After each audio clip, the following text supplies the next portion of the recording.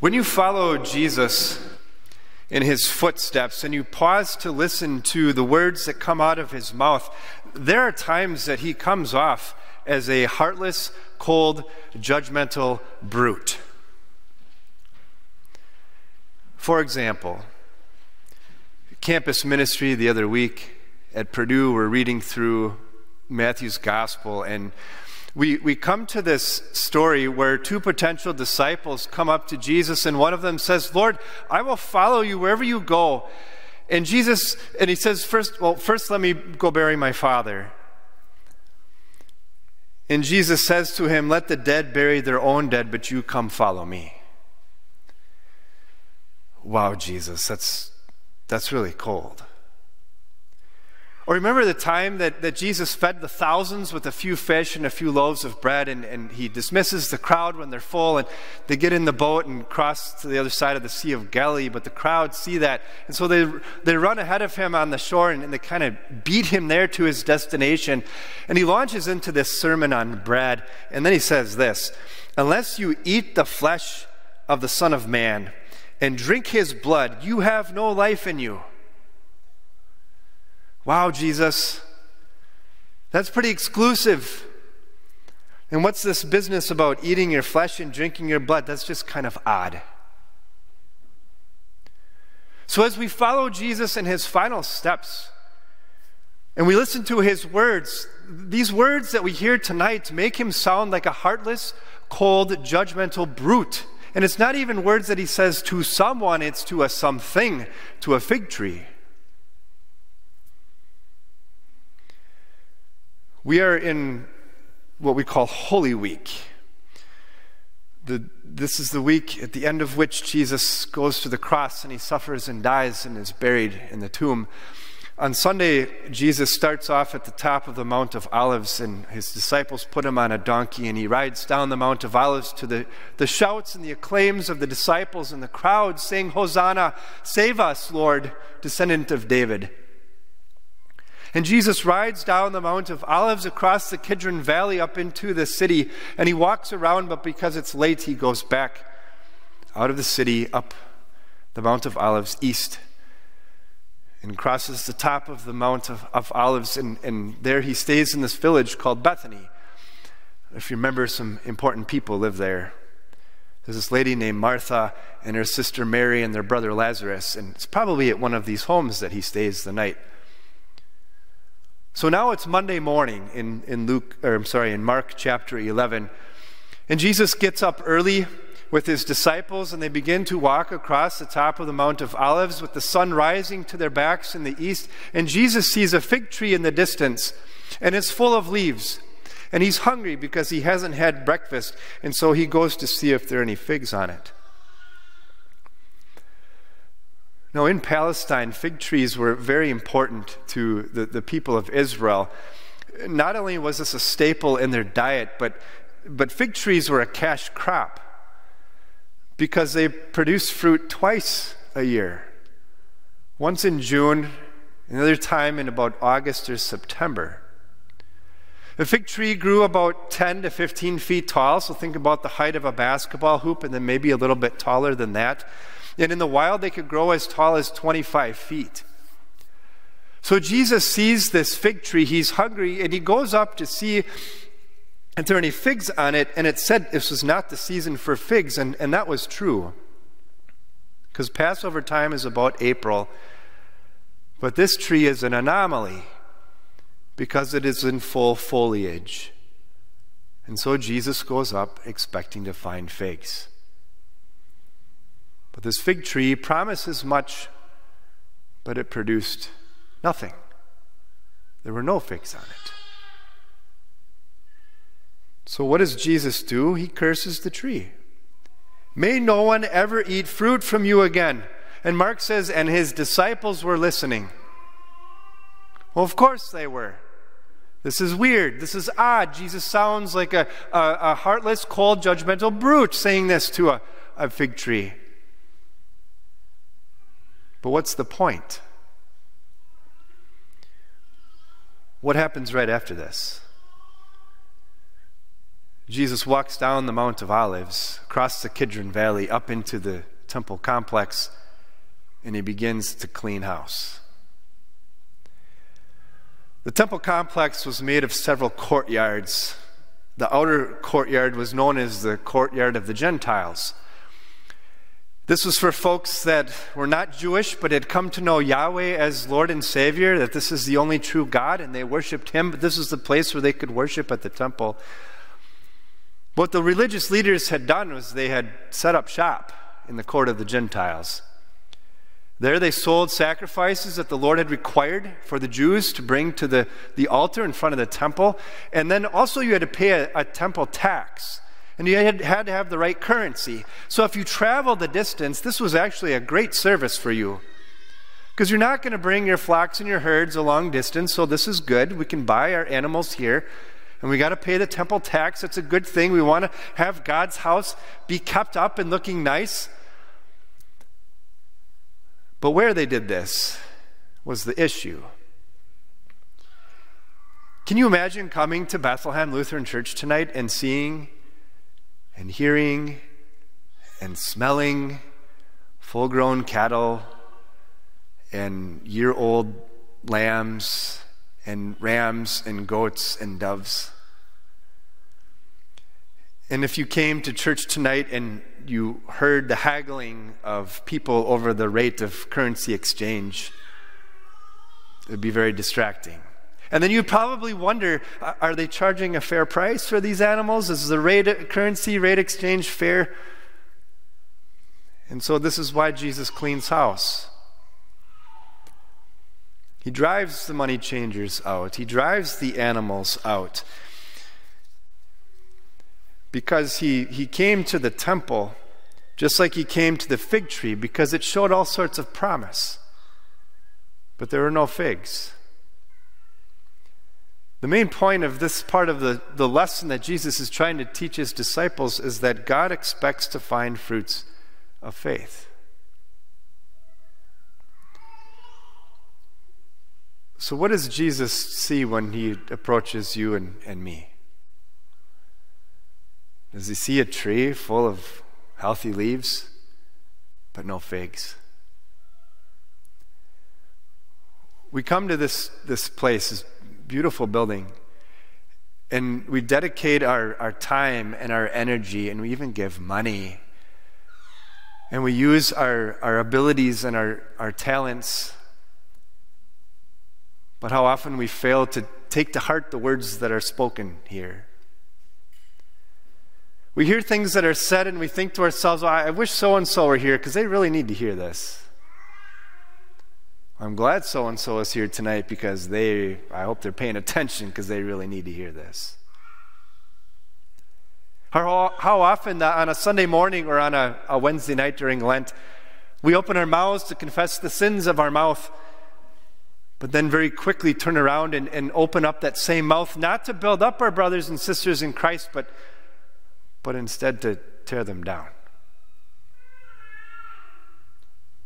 I don't know about you, but when Jesus walks up and looks at me, he sees a lot of leaves, but not too many figs that are being produced. Our Savior cursed the fig tree to drive home the truth of a parable that he had taught his disciples earlier in his ministry, and I'm sure the disciples recalled this. Jesus said, a man had a fig tree planted in his vineyard. He came looking for fruit on it, but he did not find any. So he said to the gardener, look, for 3 years now I have come looking for fruit on this fig tree, and I have found none. Cut it down. Why even let it use up the soil? But the gardener replied to him, sir, leave it alone this year until I dig around it, put fertilizer on it. If it produces fruit next year, fine. But if not, then cut it down. This parable was told not as a warning to all the fig trees that were growing in Palestine, but as a warning for you and for me. But if you paid attention to that parable, it reveals some characteristics about our God, and that's what I want you to go home with tonight. How does God reveal himself in that parable? As a kind God, as a loving God, a nurturing God and a patient God and a forgiving God. And that's exactly what he is with you and with me.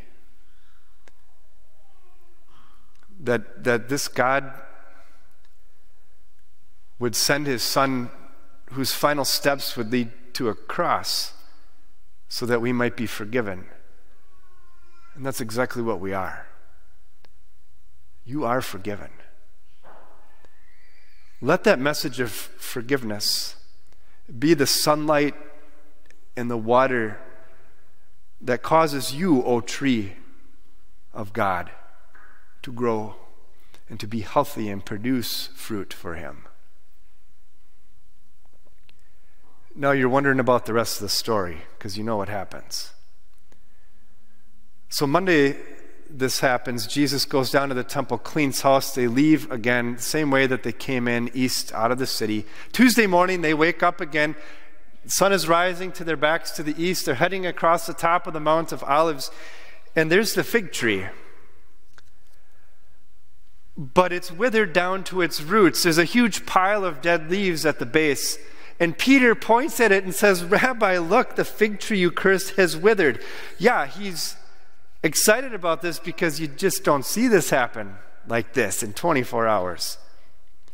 But why would Jesus do this? Why would he suck the life out of this tree with his words? He's trying to teach his disciples another lesson. He said, have faith in God. Truly I tell you, whoever says to this mountain, be lifted up and thrown into the sea, and does not doubt in his heart, but believes that what he says will happen, it will be done for him. Therefore I tell you, everything that you ask for in prayer, believe that you have received it, and it will be yours. The lesson? Prayer works.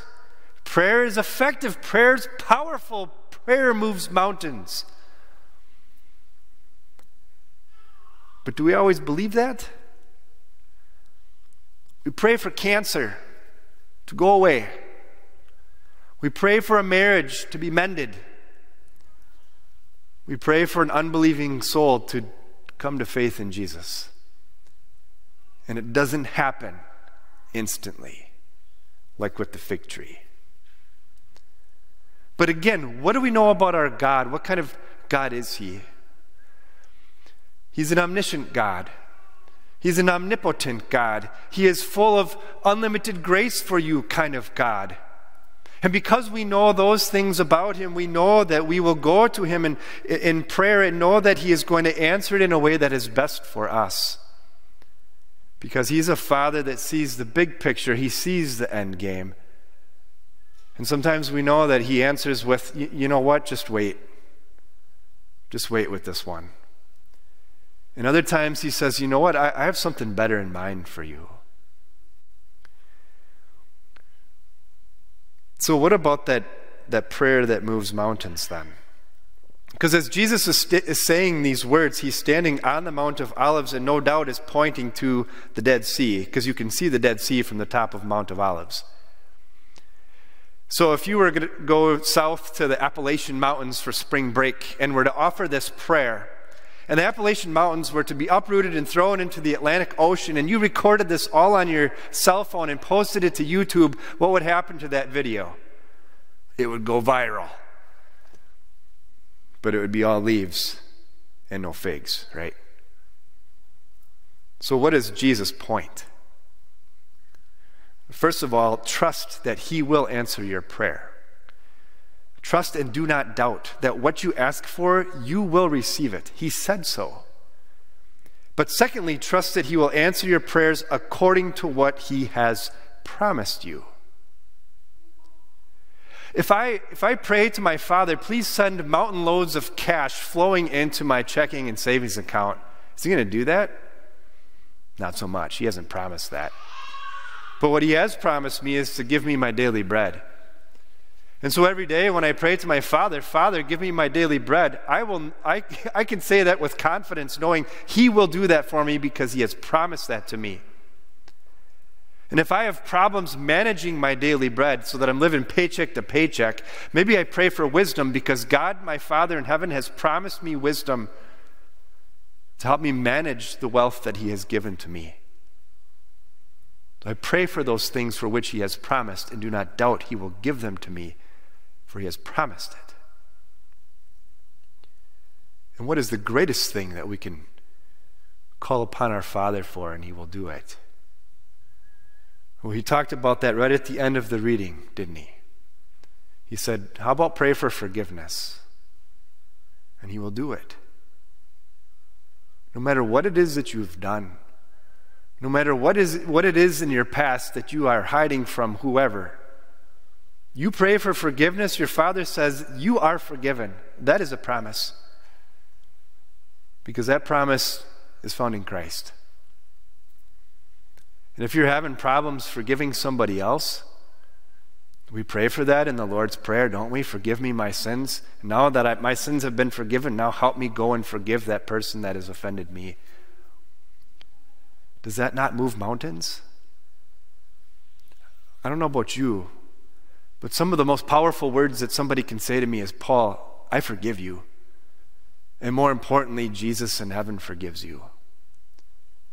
That moves mountains for me. How might that move mountains for somebody in your life? To say to them, I forgive you. But more importantly, Jesus in heaven forgives you. Who knew that as we followed Jesus on his final steps that they would take us to a mountain and to a fig tree? And that we would hear these words that come out of Jesus' mouth that make him sound like a heartless, cold, judgmental brute.